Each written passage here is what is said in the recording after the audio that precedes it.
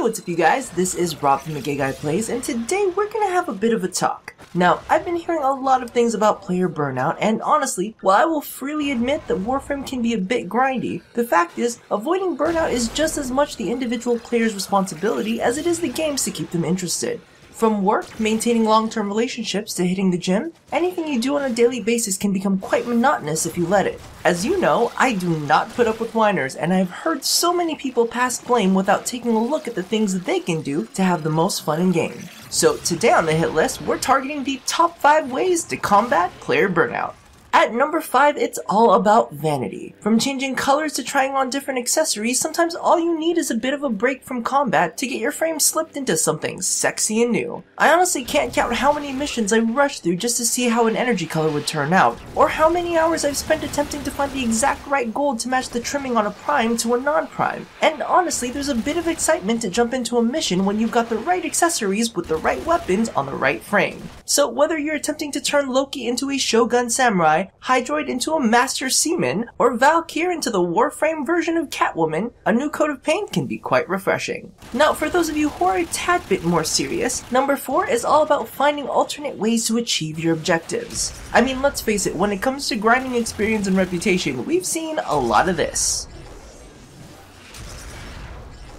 And I personally do a little bit of this. But the fact is, there are tons of other ways to get your grind on. And if neither of these options seem like very much fun to you, then it's your responsibility to switch it up. You can gain good chunks of experience from mission types other than interception, and there are a bevy of void missions that will get you blueprints for Ducat fodder. Rather than farming bosses for resources, get a group of clanmates to do a defense or survival. Hell, even switch up your warframes and play around with different synergies. The fact is, if you feel like the game is repetitive and monotonous, it's not because the options aren't there. It's more likely because you choose to play the same frames in the same mission types.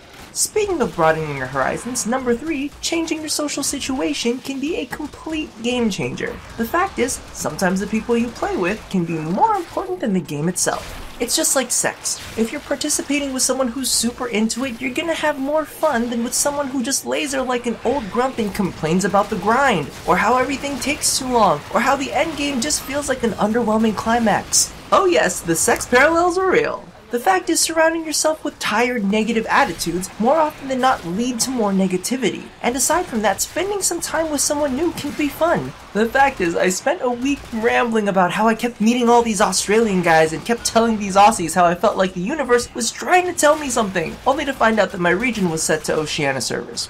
Regardless of the cringeworthy facepalm it resulted in, it was a fun week.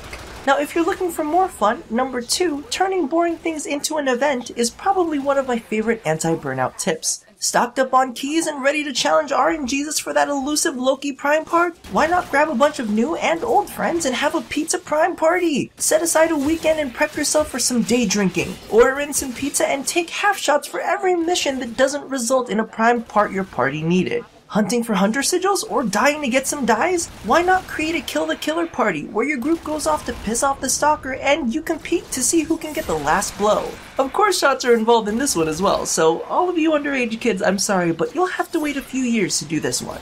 Now, my last tip may be a bit controversial, but honestly, it's the one thing that keeps me from burning out. After over 1,700 hours of playing Warframe, there is no doubt in my mind the number 1 tip would have to be play Archwing! Archwing is the best! Oh my god, it's so good! Do it now! I'm kidding, of course. Personally, I love Archwing, but I know that there are some folks out there that aren't the biggest fans. So all jokes aside, my number 1 tip would have to be log out.